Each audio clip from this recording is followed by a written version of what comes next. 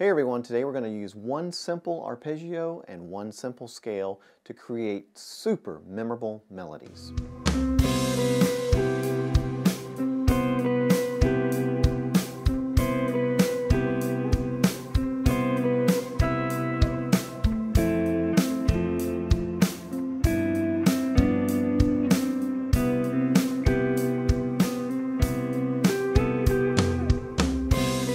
I recently made a video about two-string arpeggios, and it was very well received by viewers, but they wanted to see more on the practical uses of this in soloing. So today we're going to put that simple arpeggio to use, but we're going to pair it up with a major scale so that you have more to choose from than one simple two-string arpeggio. The arpeggio that I taught in the other video was this one, a major 7 arpeggio, and then octaves thereof.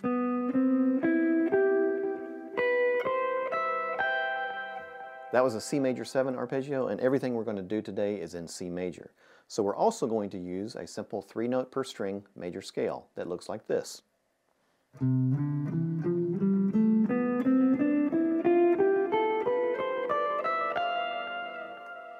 Now, in my opinion, you don't really just want to try to solo with a major scale, for example.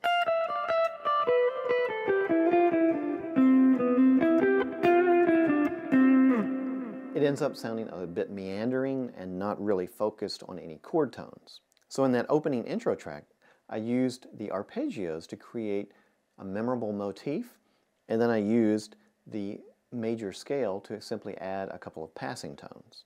In the intro track of this video, you heard me playing over a chord progression that was C major 7, and then moved to F major 7, and then G7.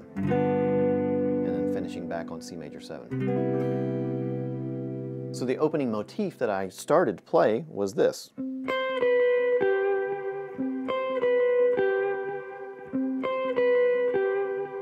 Where did I get that from? I got it from the major 7 arpeggios.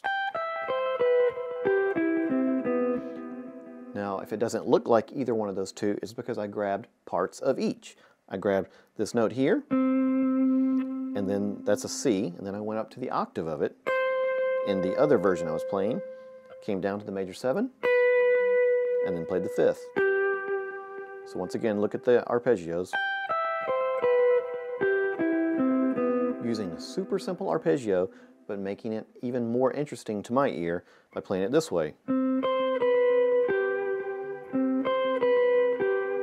To my ears, that's a great phrase because it's all chord tones and it's not just played up and down an arpeggio. I simply picked and chose what I wanted to play. I played it a few times to make it a motif and make sure that the listener knows exactly what my melody is. Matter of fact, after this video, I will guarantee that you can probably hear that melody in your head. One more time. It's not because I wrote anything stellar, it's simply because I used chord tones, and those sound best. The second chord in the progression was the F major 7. And how did I come up with the notes I played there? I simply grabbed those notes out of the scale. So I grabbed the A here, and then I grabbed the E up here, the C, and then the F. Now that is harder to do because I'm not playing a memorized arpeggio. I'm playing notes out of a scale, but it was one of those things that sounded right to my ear, and your ear will get better the more and more you do this, and you'll be able to pick out those notes from a scale. But initially, that's not easy to do, but that's how I did it, and I wanted to kind of be straightforward about how I chose these notes over the chords. The final chord is the G7, and I simply played a C, an E, back to C, and then finished up on the D, and the D is the 5th of the G chord, and that's why it sounded like a good resolution.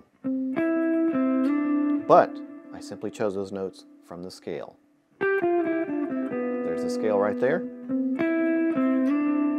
and I resolved it here on the D, which is the 5th of the G chord, sounded good, and then we went back to the C major 7, and I simply kind of fiddled around on some notes over top of the C major 7, mostly from this arpeggio right here.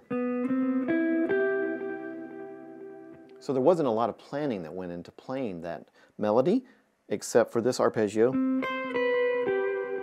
and maybe this one. The rest of it was a lot more improvised than the first part. But you want to use something like an arpeggio to help you phrase build so that you have a nice launching pad for your melody.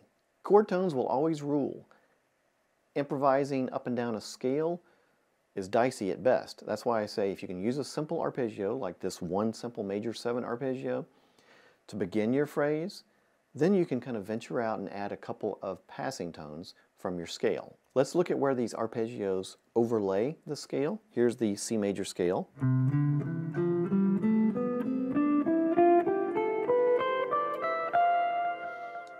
And here is the major 7 arpeggios that I used.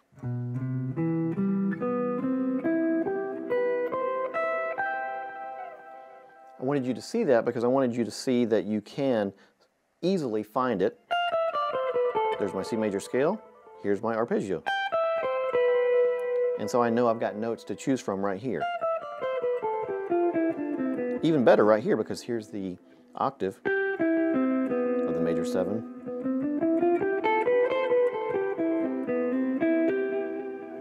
And then of course the last one is here.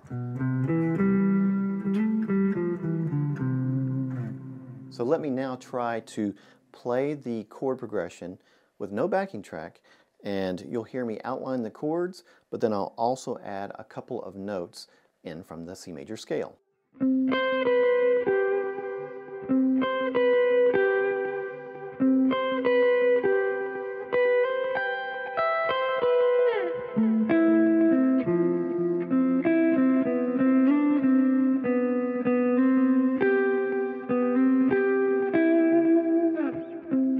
So as you can hear from that, you're hearing the chord tones go by, so you don't even need the backing track. You can hear what chords I'm outlining, but then I'm adding a little bit of extra spice with notes from the C major scale, and it really works well that way, and it's not hard to implement. So my advice would be, make sure that you're using one basic arpeggio like this. I mean, it can be anything depending on what your chords are, and then use your scale for those passing tones. That way you're not overthinking everything because there's no reason to use 5 scales. There's no reason to use 10 different arpeggio shapes. Simply start out with something very simple and you'll end up creating a melody that is that much better. Think about the solos you've heard and why they were memorable to you. It wasn't necessarily because they were doing a bunch of sweep tap arpeggios. It's generally because they were hitting chord tones that made the point and stuck with you. A classic example would be Comfortably Numb by Pink Floyd. So keep it simple. Use one basic arpeggio and one basic scale. You can do whatever you want. You can use an arpeggio and then maybe just a minor pentatonic scale. Keep it really simple. Don't worry about spanning the fretboard. That will slow you down more than learning to improvise with something that's going to be memorable. Once you're comfortable building melodies that really have that impact because you're hitting chord tones, then you can venture out and start to add maybe another scale shape or another arpeggio shape and be creative from there. But you always want to start simple. If you want the tabs for the arpeggios and the scale that I used today, I put it down in the description below and you can click on that and grab it. I'll put the backing track up over on my Patreon page, and if you want to support the channel that way, you can go to patreon.com/Paul Warren Music. And if you want to support my channel through affiliate links, I am a Sweetwater affiliate as well as Amazon, and you can shop through the links down below and purchase gear that I recommend or any gear that you want to get. It all helps the channel and I really appreciate it. Thank you so much for watching today. Make sure to subscribe to the channel and hit that notification bell so that you're notified of new video releases. Let me know what you thought of this and how you used it down below in the comments, and I'll see you all next time.